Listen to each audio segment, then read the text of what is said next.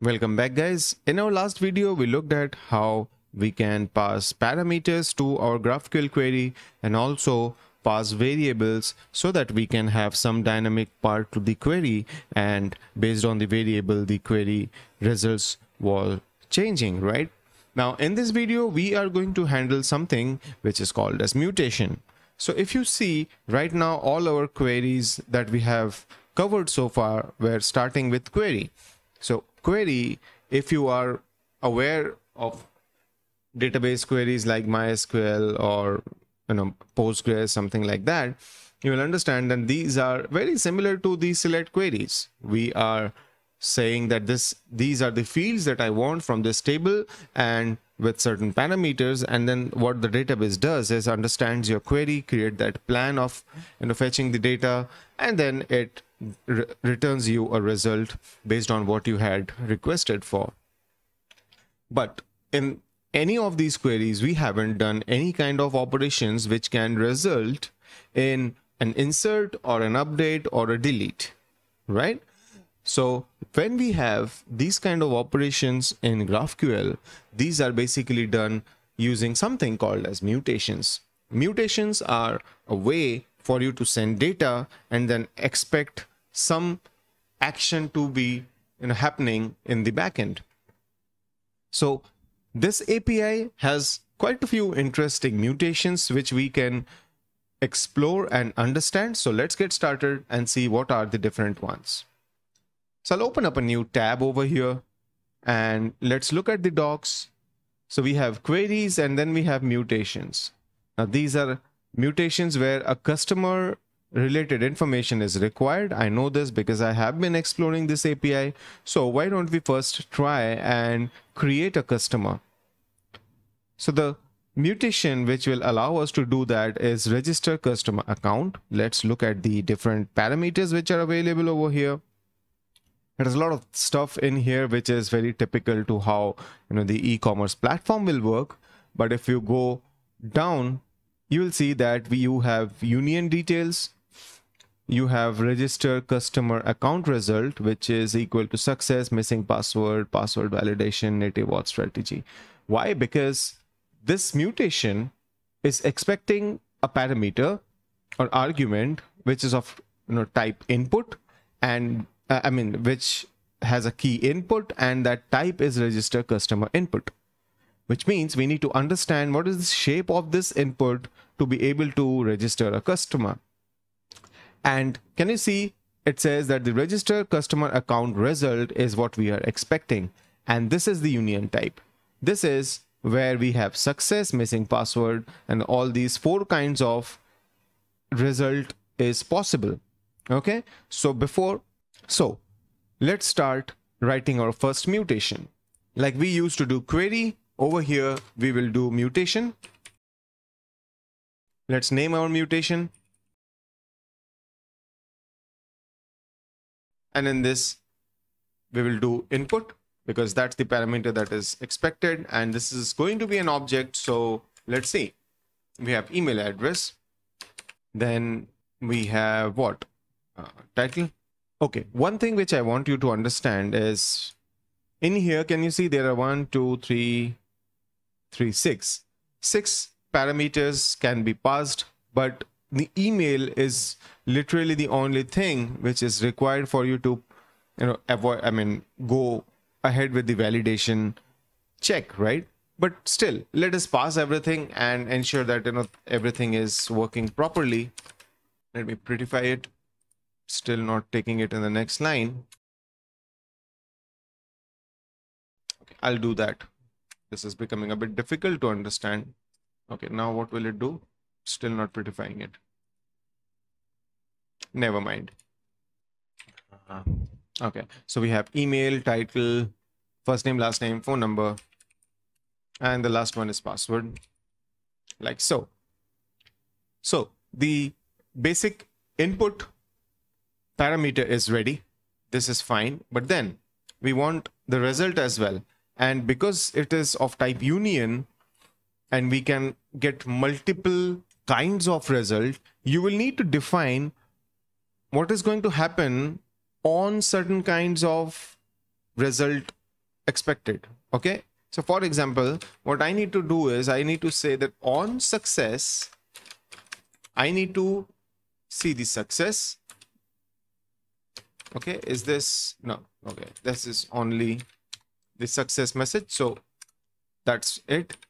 On, let's say, missing password error, I want to see the error code and I want to see the message. Like this, you will have to define all the situations which are these on for different types, what you want to display. Okay, so let us do that quickly.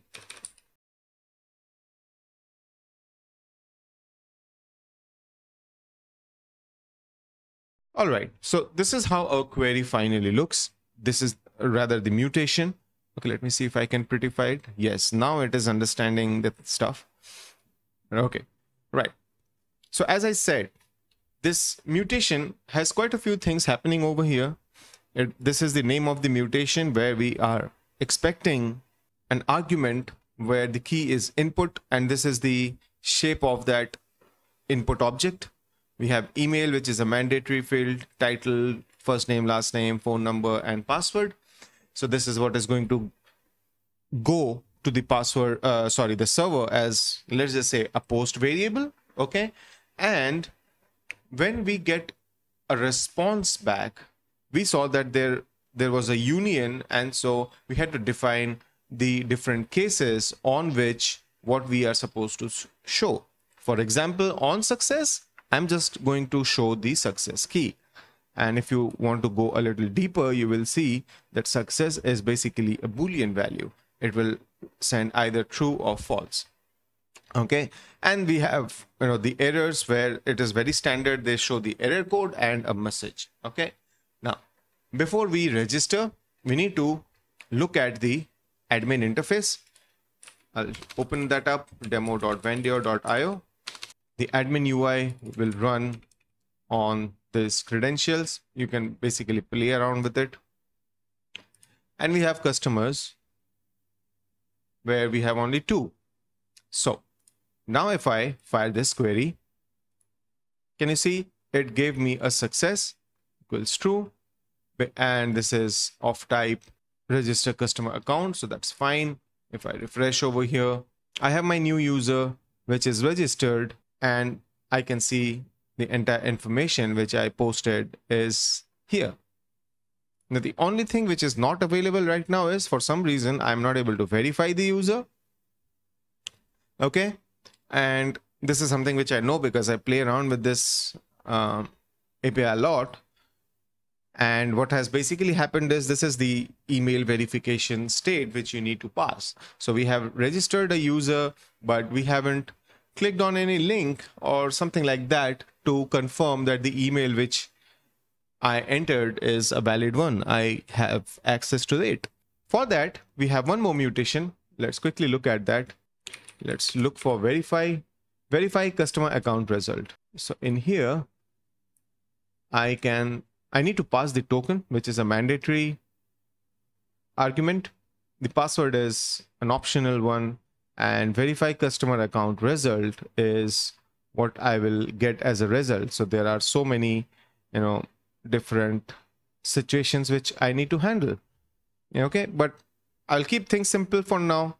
How do I get the token first is something which we will look at, but let's first write our mutation. Verify customer account token, and then we will have only on current user identifier.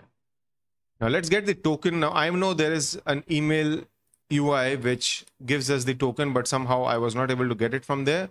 So one hack which I found is this dashboard gives you all the jobs which were executed, which is a nice thing actually. So in there, because the email was sent, or there was a concept of sending an email, although it doesn't reach to the exact account, it's a demo app. So this token is available to me. So I have copied it. If you want, we can do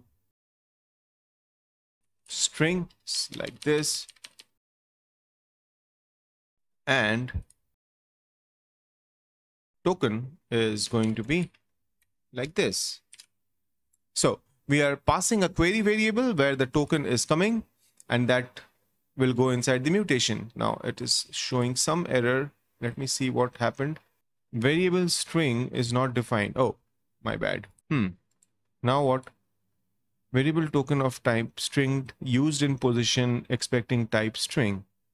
Okay, so this is mandatory. Right. You know, this is one more thing about GraphQL. It is so type strict that it is very difficult to go wrong in these kind of situations. Okay. Now I got ID and identifier, which is part of our current user, which means this worked.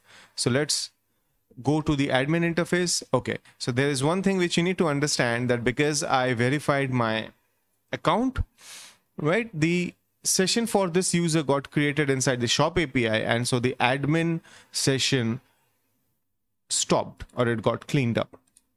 So I will log in here again, which would then mean that this session is gone.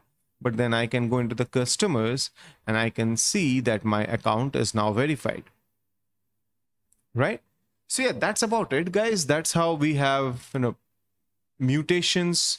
That's how we play around with the, different mutations available in an API and do certain kinds of behaviors in the application, right? So we registered a user, we verified that user as well. And these are the two mutations we experimented with. So if you like this video, do click on the thumbs up icon and don't forget to subscribe to my channel.